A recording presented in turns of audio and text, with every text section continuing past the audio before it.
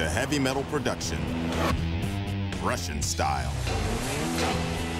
This is one of the world's biggest train factories. And these workers have just 3 days to make a monster locomotive. If they don't, the penalty is simple. They don't get paid. And if that wasn't bad enough, Prime Minister Vladimir Putin is about to inspect the factory. But fights are breaking out. Workers are being sent home. And lethal errors are stopping production. In just 3 days, can the Nev's factory pull off a train fit for a prime minister? This is life on the line in the wild, wild East. My fear with Charles Leaf was at some point he'll make a decision to kill that woman and child. As our SWAT team started moving up the stairs, they've got their weapons at the ready. A door burst open. Here comes Charles Leaf, pushing his way out. He's got the rifle over the top of them, screaming at our agents, "Get back, get down, get down." I thought I was going to be dead. I thought that was definitely going to happen. When that crack goes off, there's no doubt what it is. I mean, it's not a floorboard cracking or something like that. It is a rifle. Your heart beats so much you can feel it in your throat.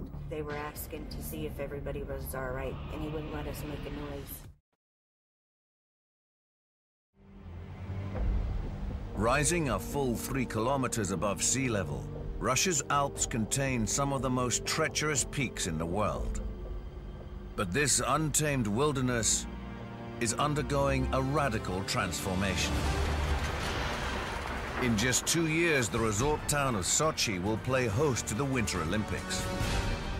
And the Russian government is spending an astonishing 327 billion rubles to transform this mountain valley into the most high-tech winter sports complex in the world.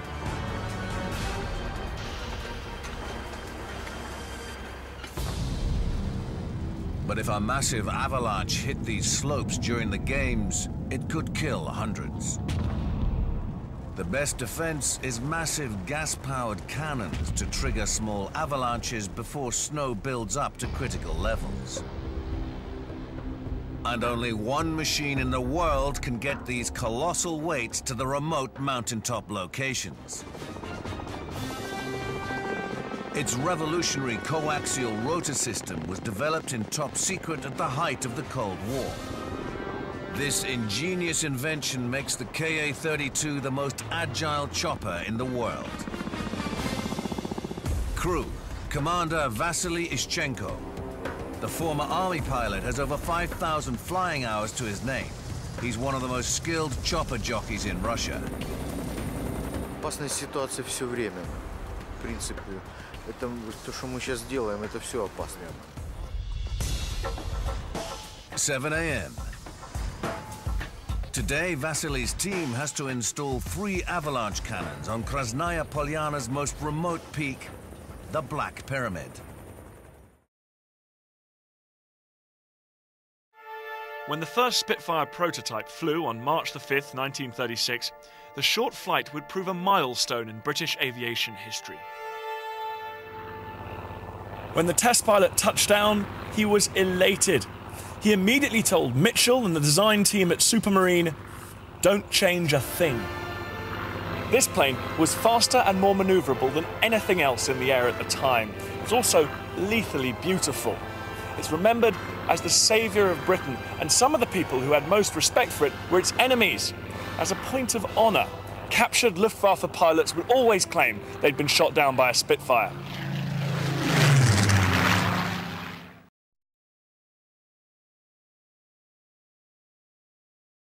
We meet Caro to try to discover his desires and motivations, and to try to find out what this surprisingly youthful 80-year-old wants to do next.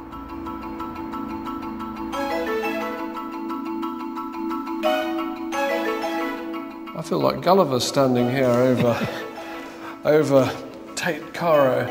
It's a giant 1/20th model of update Britain. And this is how we set out the show and begin to decide where things should go. It's a great way to get a sneak preview.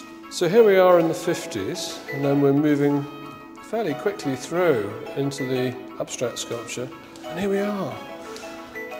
Yes, we're in the 60s, the new sculpture already. That was 1963, before I went to the States. The shock of the new sculpture. Something like that. And this is early one morning. And that's the month of May? That's month of May.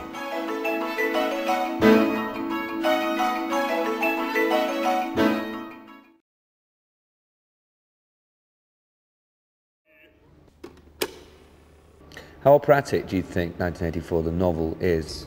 Well, it's one of those rare 20th century novels that lends itself very well to the operatic form, because opera is about larger-than-life ideas, about larger-than-life themes, and you don't sing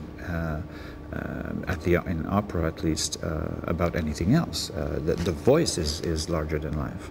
So it's always about extreme situation. The novel cries out to be treated as an opera. It is highly dramatic, very concise.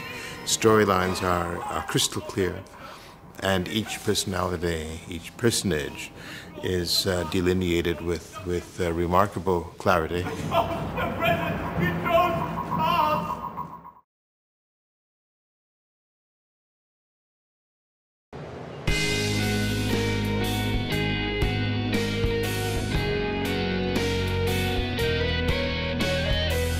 The Wizard of Electricity, the Napoleon of the light bulb. Whatever you want to call him, one thing is certain. Thomas Edison has had more influence on our world than any other scientist in history. Many of Edison's inventions sit in our homes a century later in practically the same state as when they left his laboratory. It's an astonishing and unrivaled achievement. No other inventor has left such a lasting legacy and been so prolific. I don't do anything, you know. There's a script, there's sets, there's a light cameraman, there's people that have to, and there's actors primarily. Somebody has to be there to say go and to say stop. Violence is the most obscene thing. I'm totally against it, but it's there, all over the place. How can you ignore it? I tried to make it in Natural Born Killers a satiric interpretation, by which I mean it was an over-exaggeration of violence. There was nothing realistic in that violence. It was done, of course, you used anime but in as America well. it was looked at literally as violence. You've got this legendary reputation for sniffing what's next in the air. What would you say is going to be the next big thing, culturally, musically, visually? I think that what is interesting now is the possibility of a new art form coming about. And I think that will be based on the DVD, and it will be something that is inseparably visual and musical at the same time.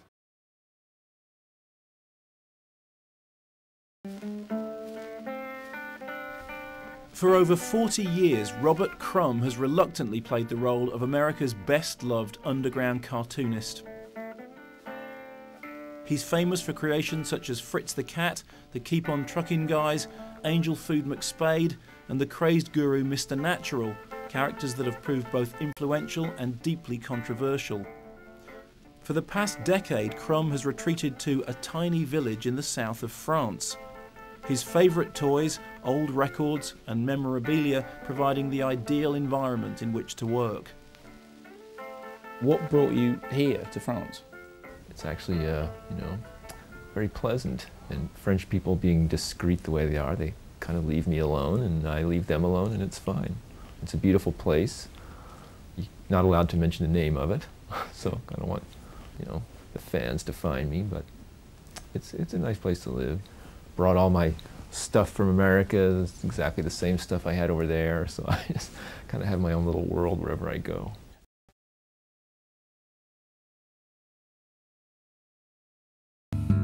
This is the Mamiroa Reserve, deep in the Brazilian Amazon. Over 22,000 square miles of luxurious rainforest and the widest waterways imaginable. Today I'm setting out with my guide Elmir to explore the wildlife and perhaps catch a glimpse of Mamiroa's greatest gem, the white Wakari monkey. The reserve boasts 400 species of birds, including these egrets posing on the highest treetops. A little further downriver, we disturb a sloth, watched over by a vulture. And then there are the mysterious boto, a river dolphin. And at night, caiman, eyeing up their prey.